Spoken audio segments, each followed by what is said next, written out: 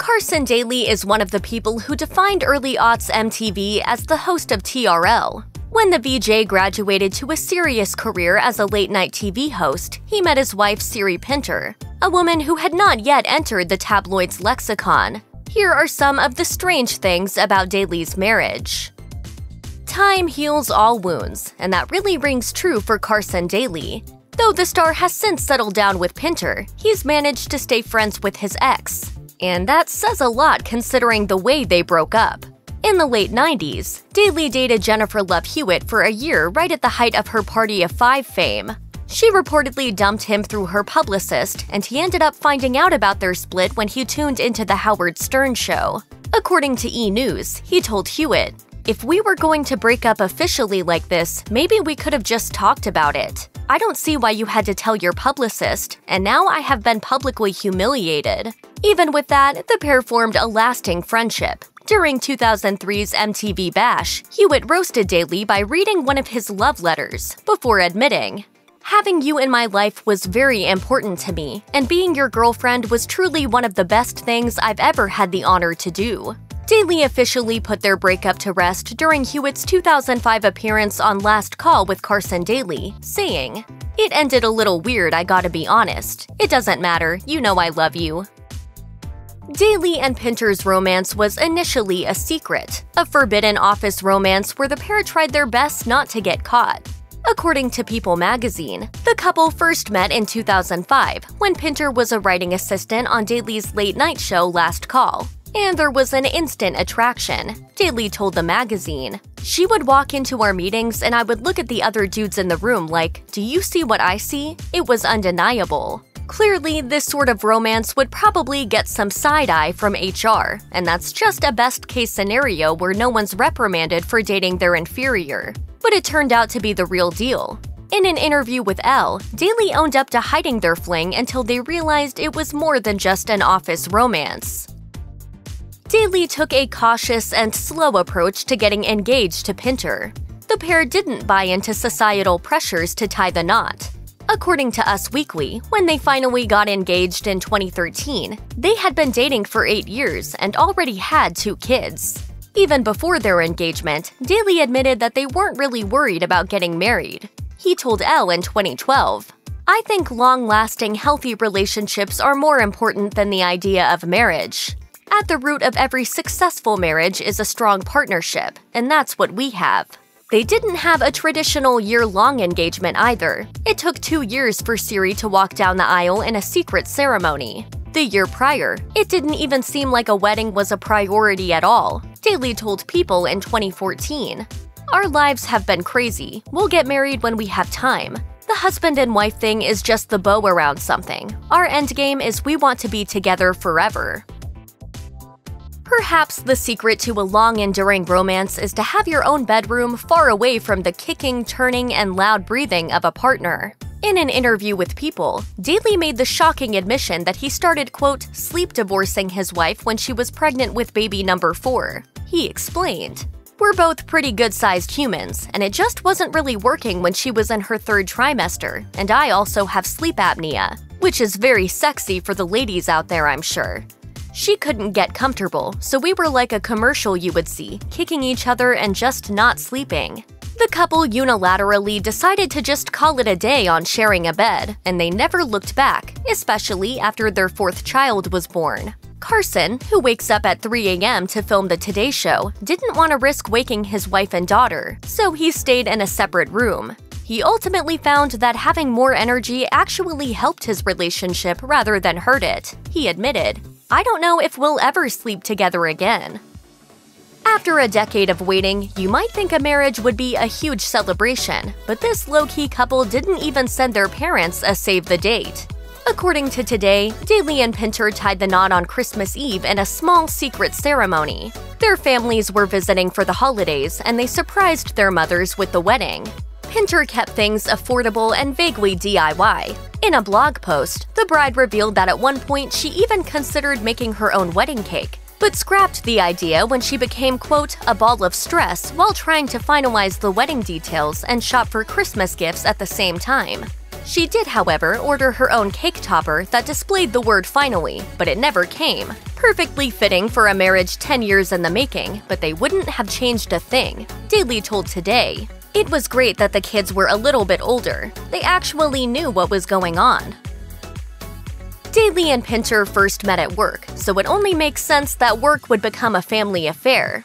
Though Pinter has since moved on from Last Call, and the show aired its final episode in 2019, the couple's children still regularly find their way onto sets. Bringing the kids to work seemed like a regular thing for the former MTV VJ during his time on The Voice, where he served as a host and producer since 2011.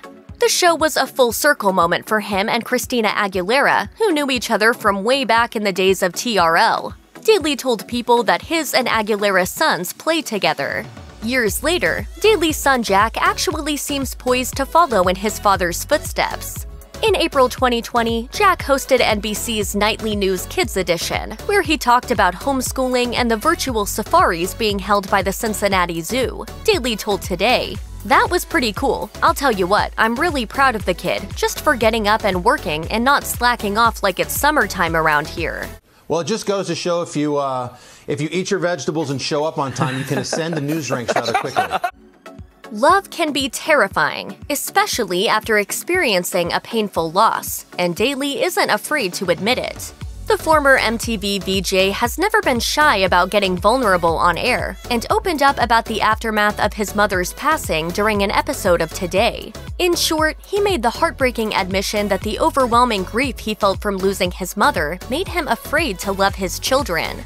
Daly's mother passed away in 2017 from a heart attack. He lost his stepfather to bone cancer a little over a month later, 2 years after the gutting losses. Guest host Hoda Kotb asked the star what his parents were proudest of, and he told her, "My parents were overly proud. I sometimes try to love my kids, I think, less, almost on purpose, because I'm so scared of loving them too much."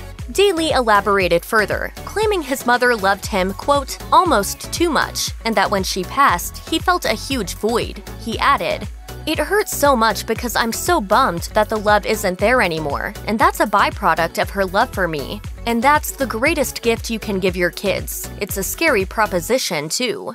I find myself falling in love with my kids so much, and I almost want to put a little bit of a guard there for fear.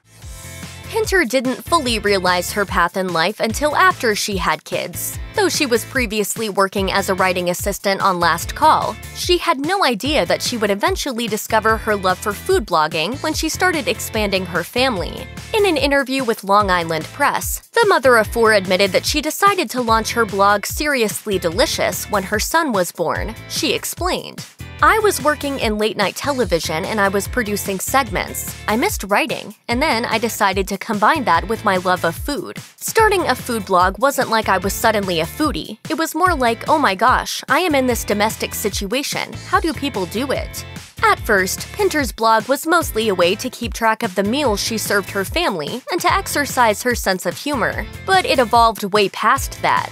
The writer has since released a cookbook named after her blog and regularly visits the Today kitchen to film cooking segments alongside her husband.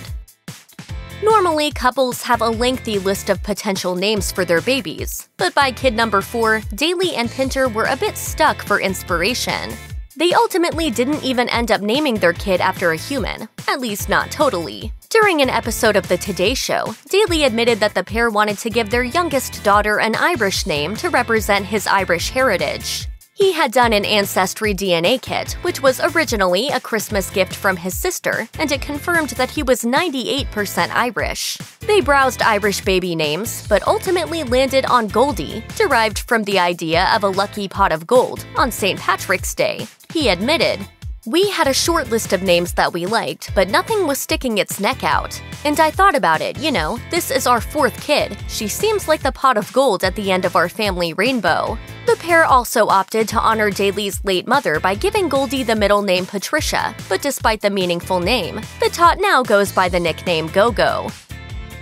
In the past, Daly has been open about his struggle with generalized anxiety disorder. In an episode of Today, he admitted that he was, quote, "always worrying when he was a child." He explained, "My father died when I was 5. I had an ulcer when I was in high school. I've been nervous my whole life." In adulthood, Daly's anxiety even led him to the hospital, where he feared he was having a heart attack. Since then, Daly has learned how to cope better with the help of a cognitive therapist, but it still affects his day-to-day. He revealed, "I've had heightened anxiety and mild panic attacks at the playground with my own children and wife there. The feeling was so gripping and so terrifying that literally I had to leave and excuse myself." What helped me was talking to a friend once who said, "Everything you're experiencing, I have too. You have anxiety." Unexpectedly, things started to ease up a bit after the birth of Goldie. While most parents are stressed out and sleepless while caring for a newborn, much less caring for a newborn in the midst of a global pandemic, Daly found a sense of calm. He told People magazine, "It's fun to be able to wake up and not be like, oh my god, my life's upside down, but to hold the newborn instead." Similarly, Pinter dished to People that she felt calm because Goldie was her fourth kid. In 2018, Daly used his marriage to remind us to focus on what really matters.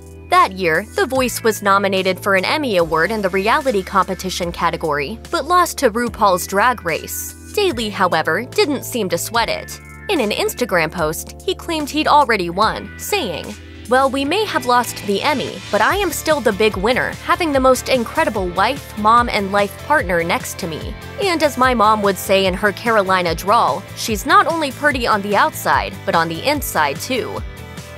Check out one of our newest videos right here. Plus, even more Nicki Swift videos about your favorite celebs are coming soon. Subscribe to our YouTube channel and hit the bell so you don't miss a single one.